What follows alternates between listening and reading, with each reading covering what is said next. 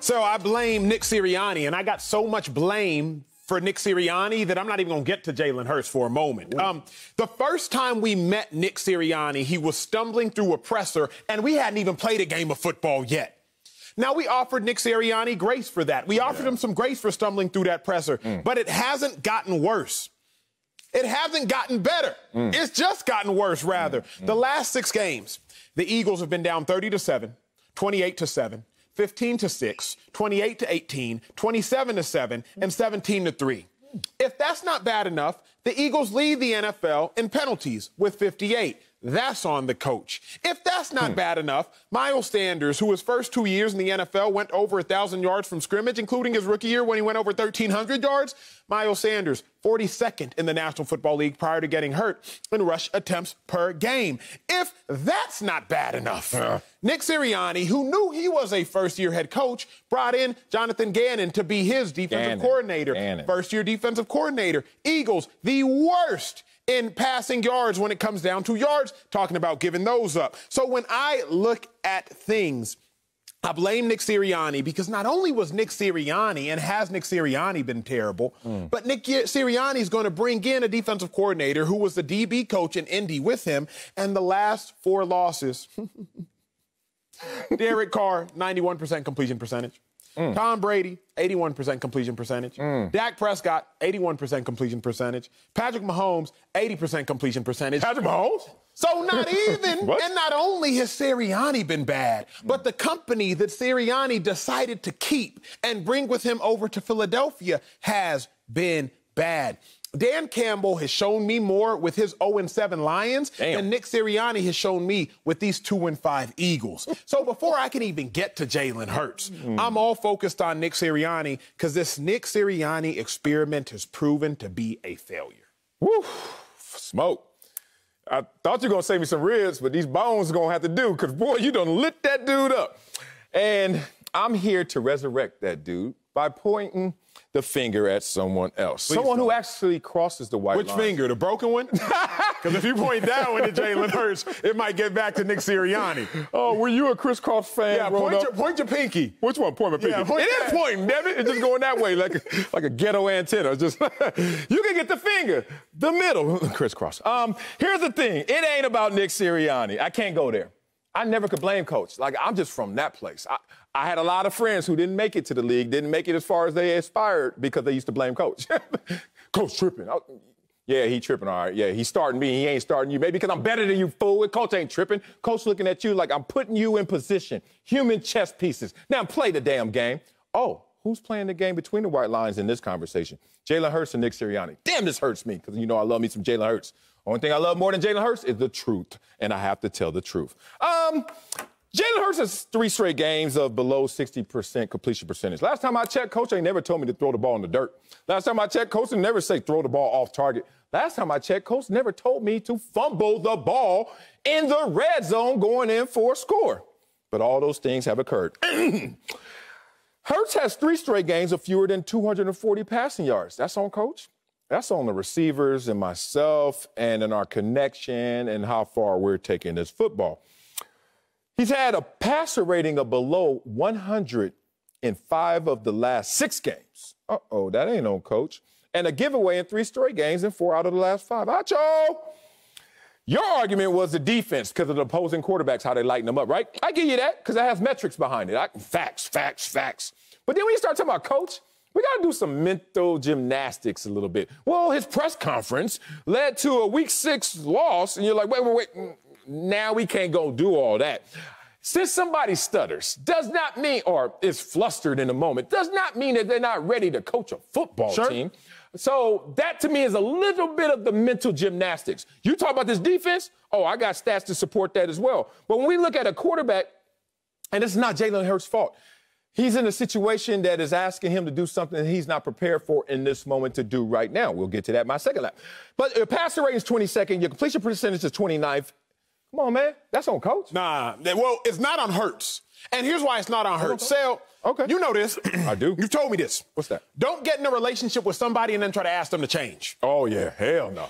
When you get in a relationship with somebody and you already know who they are, that's who they are. Jalen Hurts, last year his completion percentage was 52.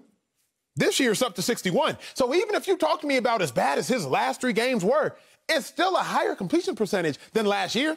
Last year, Jalen Hurts' passer rating was only 77. This year's passer rating is at 90, 89.5. Mm-hmm. The Eagles, you knew who Jalen Hurts was. Nick Sirianni, before you took the job, you knew who Jalen Hurts was. So don't now start complaining about a man who you already knew who he was before you chose to commit to that man. But Nick Sirianni, on the other hand, we're trying to figure out who you are. Oh, good point. Here's my biggest problem with the Eagles. My biggest problem is this. You got the blind leading the blind. Nick Sirianni, you 40 years of age. So you're going to bring in and handpick your defensive coordinator, former defensive backs coach for the Colts. He's only 38 years of age. Well, Nick Sirianni, you're also going to handpick your offensive coordinator, Steichen. He's only 36 years of age. The youngest trio of coaches, head coach, OC, DC, in the National Football League. So you got the Eagles out here like this, like 3 blind mice. Because if I'm Nick Sirianni and I stumble into an issue, I can't lean on my DC like Sean McVay when he went to the Super Bowl with the Rams and he could lean on Wade Phillips. If I'm Nick Sirianni, I can't lean on my OC. We all figuring this out together. That's problematic. I'll give y'all a hint. Let's go. When I got traded to the Eagles, Chip Kelly was there. I was like, how come all these coaches know each other? And somebody from the upper level of management told me this. They hired Chip Kelly, and they said, you can pick your coordinators, but they have to have coordinating and NFL experience. Sure. Because they didn't want a first-year head coach from college to go bring in some first-year OCs and some first-year DCs coming from college as well. They said, hey, you the head man, pick who you want, but there are at least going to be some sort of stipulations for you to pick. The problem with Sirianni is he's in his first season with a DC in his first season with an OC who's only ever been an OC for 1 single year. To me, Jalen Hurts ain't pick his coaches. He ain't pick his family now. Nick Sirianni chose this. Nick Sirianni made this bed, and he made all the Eagles players lay in it. You are on to some great stuff. You're in trouble, though. I hate you. You know what's so funny? You ever just take a drive and think about this? I always think about this. Like, golly, I'm from L.A., and I went to school in New York, and that's my upbringing. Wow, that's amazing. And that's just good fortune to me. But I had nothing to do with that, and that's only a result of where my mama and daddy fell in love and said, hey, we're going to just get married right here, right? Like, it's just where you're born and what you're drafted into in terms of life. It's just where your parents were in love when they had you, right? Kind of random to me. It's just weird because it could just take your life in so many different places. I got other family members. I got a cousin from, his parents are from Topeka, Kansas, and Shreveport, Louisiana. Let's just say my cousin different, okay? My cousin's a little different. I ain't mad at him. Here's the thing. Jalen Hurts, okay, I'm drafted to Philadelphia. Oh, an organization that has its ups and downs. Let's just talk about that, especially a little bit of a quarterback carousel. Not Miami, but certainly a little bit of the northeastern version of Miami, right? If I would say that. Just can't figure it out. Coaches in, out, quarterback in, out. Okay, we're here. Now, Jalen Hurts is good. Mark Sanchez and I agreed on about Jalen Hurts. There's a cap to the level of potential in Jalen Hurts. It just seems that way. With that said, he's not great enough to just be good in a situation where they're asking him to be good and great. He's around personnel that is like, look, dog, you good, but we need you to be great. But most quarterbacks that hit the ground running or go into successful situations, as Mark even told us, they're good and the situation makes them look great. Defense, running game, whatever it may be. This is just the opposite, and it's affecting Jalen Hurts. But guess who else it's affecting? Nick Sirianni. He ain't draft all this. Nick Sirianni didn't build this team. If you want to go upstairs and take this problem and say the systemic issue that Philadelphia has in their organization, let's talk. But if you're going to blame it on the coach who just took an opportunity that wasn't ideal but had to take his opportunity, I ain't hearing that. Here's why I'm going to blame it on him. Yesterday, Eagles are down 17-7 at halftime. They fighting. First possession of the game, Eagles go out, get a touchdown. They look tight. Raiders go down. They don't really score. Then the Raiders get up. Then the Raiders go up 17-7. It's halftime. Eagles, you in a game with a good Raiders team. Nick Sirianni, you're going to start the second half with a surprise onside kick. It worked in the Super Bowl. It surprised nobody but you. The only people that got surprised by that onside kick was the Eagles because the Raiders recover it. Raiders go down and score. Now it's game over. It's 24-7. That's game. You're not winning that on the road down 24-7. When I look at it, I'm like, Those are the decisions from coaches that put your team in a position to fail. Eagles went 2 consecutive weeks where they're getting touchdowns turned over because they're getting illegal offensive PI calls. That's coaching.